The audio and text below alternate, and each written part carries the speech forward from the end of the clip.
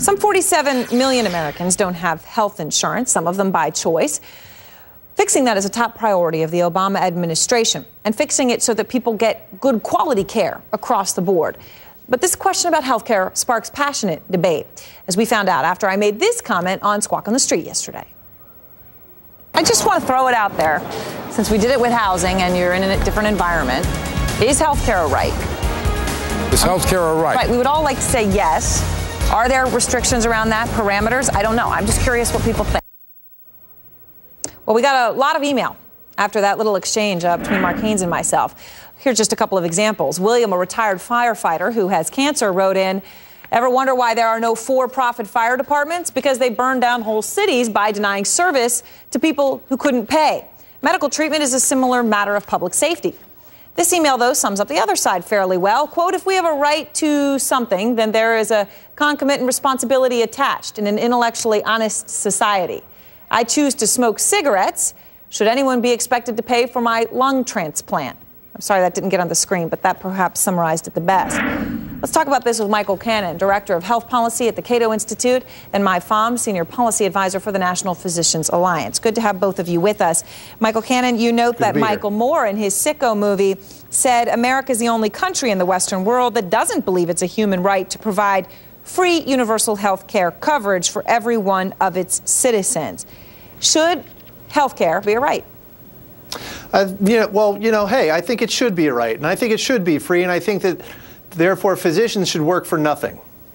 How dare they charge me? Sarcastic, yeah. How dare they charge me for medical care when I have a right to it? I mean, really, I don't have to pay in order to speak freely. I don't need to pay in order to exercise my right to religion. So how dare a physician or a nurse charge me for medical care when I have a right to that? So you're saying if we go with it being a right, we end up in that situation where people expect things for free or perhaps take advantage of services? I think what happens is you end up in a situation where you don't have health care. If you treat health care with a right, you won't have any health care because there won't be anyone there to provide it. Mai, what is your view on that? Is that where we would end up if we treated it as a right that everyone's entitled to? Well, I think it's really not constructive to talk about in absolute terms. I think from an empiric perspective, the country has decided that it is a right with the election of Obama. And in many ways, that was the easy part, the public's endorsement of that very high priority of his. I think the much more difficult part is what Michael's alluding to, is deciding it's a right to what, and how does one pay for it, and how does one make sure that what we get for the money we invest is good enough value for society. All right, well, then maybe doctors should not be able to charge for necessary care. Would you agree with me that doctors should not be able to charge for necessary services because we have a right to those services? That's really not my definition of a right. I mean, rights come with responsibilities. Your definition of a right is that we've decided it's a right because we've elected President Obama. No, if we elect someone else later, then does it cease to be a right? I think that if it's a right because of who we elected, then that right's going to disappear. Okay, Michael, let her answer. I think that the conception that health care, that there are certain necessities in health care that we as a society cannot imagine withholding. We do not let people die on the street bleeding in this country. Hospitals are required to treat patients who show up in their emergency rooms.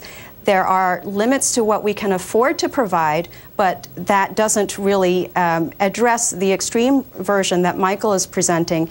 It's really about getting down to hard work. This is not about shouting out slogans anymore or about campaigns on simplistic concepts. This is really about figuring out how does one structure a healthcare system to get better value out of it so that we can give as much of it as we can afford to people who need it. Mai, let's just be honest, though. I think we all know, just like in schools, in poorer areas in this country, oftentimes the health care is not equivalent to what you get in wealthier areas. It just isn't. That's right. And so then the question would be, when you say right, does right mean no matter how much you make or how poor you are entitled to the same sort of care? Let's just say you had a heart attack as someone who lives in Darien, Connecticut. Well, again, I think that comes back to defining what the what is that you have a right to. And, you know, if you want to talk about disparities in health care, right there, I think it's a perfect prism for looking at the many ailments that can be fixed if we were committed to doing so.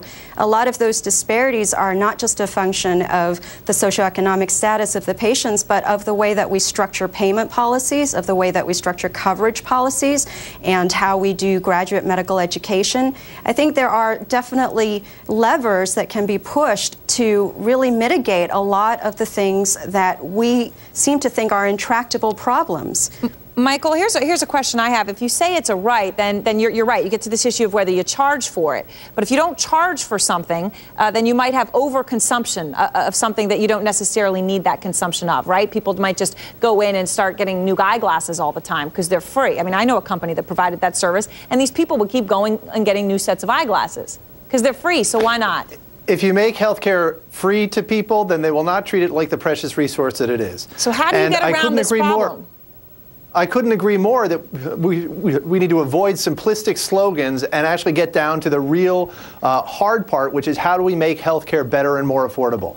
But saying that healthcare is a right, saying that healthcare is a fundamental human right, is one of those simplistic nonsense slogans, because it completely avoids the real problem of how do you make healthcare better, cheaper, and safer so that we can save more lives. But what do you do when we're in a position, like as we know we are, and you're both going to tell me the money is poorly spent, and I'm sure obviously you're right on that, but by 2019 this country will be bankrupt due to the health care promises it has made to Americans, whether that's prescription drug benefit or whatever it will be. So we can either say we're going to completely fix it, spend less money, and get better care, or we're going to have to acknowledge that somebody's going to get cut on something. And in Medicare, we've tried to make health care a right for seniors, and look what's happened. We're wasting billions, hundreds of billions of dollars every year on useless medical care. Medicare is driving down the quality of care. It's making health care more expensive, not just for the taxpayers who have to fund the program, but for the rest of us who have to buy health care on our own. I think you just bundled in there hundreds upon thousands of programmatic and policy decisions that need not stay the way that they are. It is not a given that because there is an entitlement to certain health care benefits that you then have runaway costs. It's a matter of how you structure those benefits. It's a matter of what kind of cost sharing and how much cost sharing you ask of beneficiaries. It's a matter of how you structure payments to providers and the incentives that you put out. And I would love for Medicare to work to operate differently than it actually does, but in the real world, this is how Medicare operates. This is what happens when you decide that we're going to try to treat health care as a right. Health care becomes more costly, the quality becomes worse, and it disappears. I would just point out that private health insurance payers and insurers face the exact same problems that Medicare does with runaway costs. And there's direct payments from employees there. And it's because we've tried to make health care a right in the private sector, too. It is not actually. We've tried to make health care a right for sick people in the private sector by providing a tax break for employer-sponsored insurance. We've tried it with price controls on health insurance.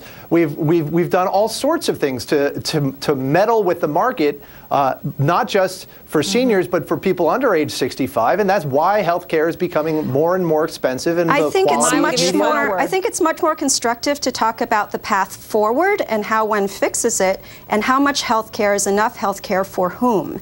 I think that it's much easier to say something is broken than to explain how one might fix it.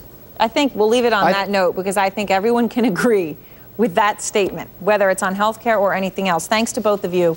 We'll have you back, and we'll keep talking.